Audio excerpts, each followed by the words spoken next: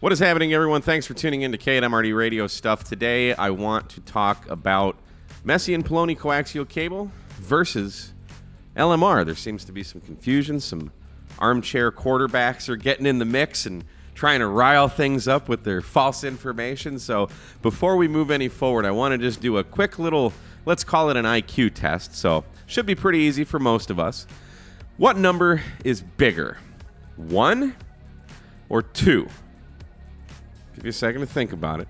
You got your answer locked in? Okay. Now, which one of these is different? One of these doesn't belong. Which one of these is different? You got it? Okay, lock it in. All right, last one. This one's going to be a doozy here. Which cable is thicker? The one on my left or the one on my right? Okay, which one of these is thicker or bigger? Okay, got it? All right. Now, for most of us, that should be a pretty easy test.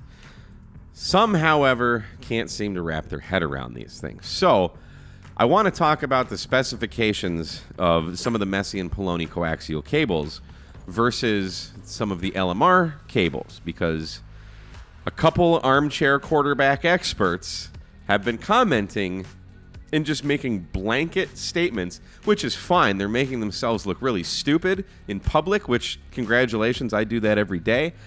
But I do research before I post something, okay? Usually if I'm going to make something, if I'm going to make a statement or I'm going to make a video, I don't just do it willy-nilly. I do the research, and I can back up my claims with facts and numbers and statistics and links and data, okay? So usually when I'm talking, I know I'm right. I know that sounds arrogant, but that is the way it is, okay? So I want to point out a couple comments that I've gotten over the last few weeks in regards to the videos that I've made on Messi and Paoloni coax. So let's take a look. This guy calls himself the Extra Amateur. Okay? We'll just go with that. He says, did you notice that the loss at 144 megahertz is 4 times what LMR 600 is? He's referring to, I did a video installing Messi and Paoloni coax at my house, and I'm using HyperFlex 10 and UltraFlex 7 Sahara. So he's comparing my HyperFlex 10 to LMR 600. And I give a lengthy response, citing resources and everything. And I've never heard back from the guy, so maybe he learned. But I say that your data's wrong. You're comparing M&P's data, which is rated in meters, to LMR's data, which is rated in feet. So we couldn't even get that right, and I left links, and we'll take a look at that in a minute. The second guy, called Dimitri One and Only Pat. So are you Dimitri or are you Pat? Because you can't be both if you're one and only. I know, semantics, right? He says, this one got me. LMR 400 has less loss than the Italian stuff. Just blanket statement. If it's Italian, it's got more loss than LMR 400. For VHF, UHF over 50 feet, LMR 600 is even better. This message has less words than your video has minutes. You are welcome. So I tell him he's wrong. Check your facts, blah, blah, blah. He says the numbers are right. The numbers are right there from the Gigaparts link on my page for the HyperFlex 5. And this is what really gets me. LMR 400 has a loss of 0.9 dB at 100 feet at 50 megahertz, and HyperFlex 5 has a loss of 1.5. Now, to be fair, in my video, I am showing the differences in losses between HyperFlex 5, RG8X, and RG213, just so people can see what that actually looks like in real wattage numbers versus dB. At no point in my video do I ever suggest that HyperFlex 5 has less losses at any frequency than LMR 400. You're comparing a coax that's this thin to a coax that's almost a ½ an inch thick. Now, this is RG213, but it's approximately the same size as LMR 400. Why would you even do that? And then to make the blanket statement that LMR 400 has less loss than the Italian stuff. I commented to this and told him to keep coming, and we'll see how the conversation progresses. But this is the comment that I woke up to this morning, so that's kind of what has inspired me. So anyway, So let's hop over to the link now that he's citing from the Gigaparts page, which is directly linked from my YouTube video, and I will leave links to all of these in the description of this video. But he's specifically talking, so he's comparing HyperFlex 5, which is this thin cable, to LMR 400. Well, you can't do that. Do you know what the term comparing apples to apples means? That's what this test was all about right here, okay? You're not comparing apples to apples. One is beer, one is Coca-Cola. Not the same thing. Do you understand that? So, here is the link. This is from Gigaparts. You can go to gigaparts.com, click on any Messi and Paoloni cable, and you will find this comparison chart. So on the right, we have Messi and Paoloni. On the left, we have LMR. The comparable coaxial cable to HyperFlex 5 would be LMR 240, okay? In which case, at 50 megahertz, you can see has a loss of 2.1 dB. Again, which number is higher, 2 or 1? We're looking for the lower number being better. I guess I should clarify that. The closer to 0, the better the cable, okay? But we can take a look at every single frequency. Messi and Paoloni is lower than the LMR brand. So Messi and Paoloni, 1.7 dB at 50 megahertz for HyperFlex 5. Now he's comparing it to LMR 400, which is not the same comparison. That's like comparing a stick to HyperFlex 5. Well, obviously the stick is going to have a lot more loss because it's a piece of wood. Now when we compare Messi and Paoloni HyperFlex 10 to its comparable version in LMR, which would be the 400 UltraFlex or UF, these are both stranded core coax. Again, we can see the differences. At 50 megahertz, we're 0.82 dB of loss versus 1.1 dB of loss at 50 megahertz for the LMR 400 UltraFlex. Now, at 144 megahertz, we're 1.45 dB versus 1.8 dB at 150 megahertz for the LMR. And at 430 megahertz, we're 2.62 dB versus 3.3 at 450. When we look at 1,000 megahertz, the M&P HyperFlex 10 beats out the LMR 400 UltraFlex that's comparing it at 900 megahertz from 4.11 dB to 4.7 dB. So now let's look at the direct comparison from Messi and Paoloni to LMR 400, which is in fact Messi and Paoloni's Airborne 10 compared to LMR 400. These are both solid core coaxial cables, and when we look at the charts, 50 megahertz, 0.75 dB of loss versus 0.9 dB of loss. At 144 megahertz, 1.28 versus 1.5. At 430, we're 2.32 versus 2.7 at 450 megahertz. But I want to go one step further. I want to look at the actual manufacturer's webpage. So here is directly from Messi and Paoloni, their Airborne 10 specifications. And again, we can see 50 megahertz, 0.07. And here is Times Microwaves LMR 400, not the UltraFlex. We're comparing apples to apples, solid core to solid core. So let's scroll down here, 50 megahertz, 0.9 dB, okay? Again, 0.7 at 50 megahertz on the Airborne 10. At 144 megahertz, we're 1.2 dB of loss with the Airborne 10. And at 150 megahertz, we're 1.5 dB of loss. So tell me again exactly how LMR 400 is better than Messi and Paoloni. Now, we've also had some comparisons to LMR 600.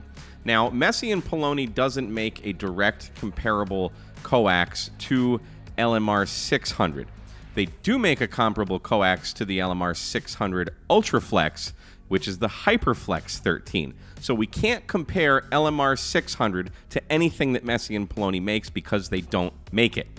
Now, for stranded core LMR 600 versus HyperFlex 13, we can see 50 megahertz, we have 0.61 dB loss versus 0.7 with LMR. At 144, we're pretty much even. At 200 megahertz, we're 1.3 versus 1.4. At 430, we're 1.95 versus 2.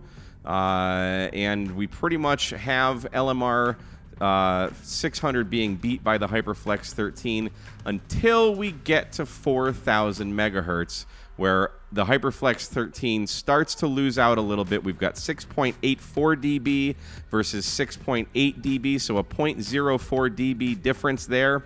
At 6,000 megahertz, we're 8.75 dB versus 8.7, so 0.5 dB there. And at 8,000 megahertz, we're 10.54 dB versus 10.3 dB with the LMR 600 UltraFlex. So in that regard, the LMR 600 UltraFlex slightly squeaks out ahead of the HyperFlex 13. Now let's tackle the extra amateurs question. In that, did I notice that the loss at 144 megahertz is 4 times what LMR 600 is? And I go on to explain to him that you're comparing M&P's data, which is rated in meters, to LMR, which is rated in feet. You're getting that mixed up.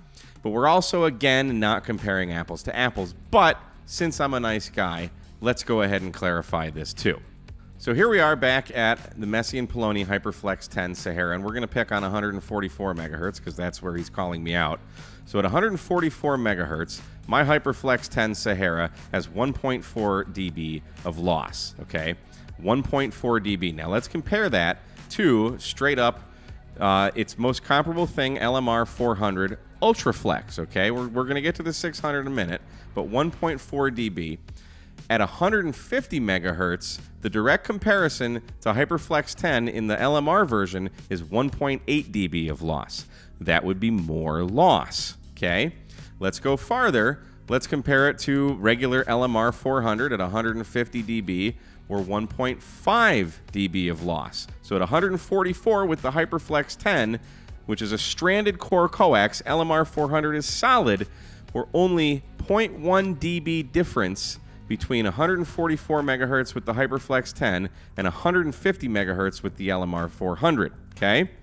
Now let's go to LMR 600 UltraFlex, and let's look at 144 megahertz. Now we're 1.2 dB at 150 megahertz versus 1.4 with the HyperFlex 10, okay? So we are getting better, but that's to be expected. It's a bigger coaxial cable. Makes sense. And again, the real competition to this would be the HyperFlex 13, which we saw earlier already beats out the LMR 600 UltraFlex, okay?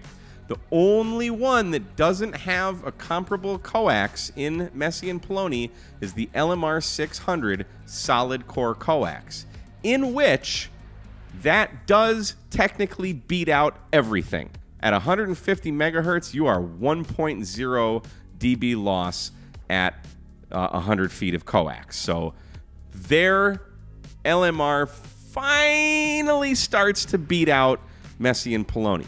However, if Messi and Paoloni made a solid core comparable cable to the LMR 600, I am confident that it would beat that out too. So anyway, again, sorry if this video sounds a bit spiteful and a little off-putting from my normal demeanor, but you know, this is what we get to deal with sometimes as people who put ourselves in the public eye, and we get a lot of these comments from these armchair experts who just like to put themselves out there, and they just feel the need to add their 2 cents and make themselves look better. The unfortunate thing is that a lot of hams are not well adept to change.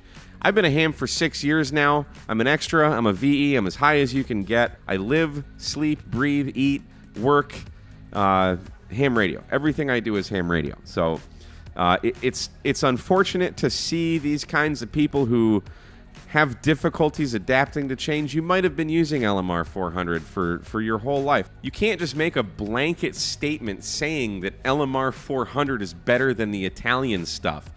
Back up, if you're going to comment, and I welcome your comment, back up your claims with sources for your information. Otherwise, all you're going to do, and I'm totally fine with this, is make yourself look like an idiot.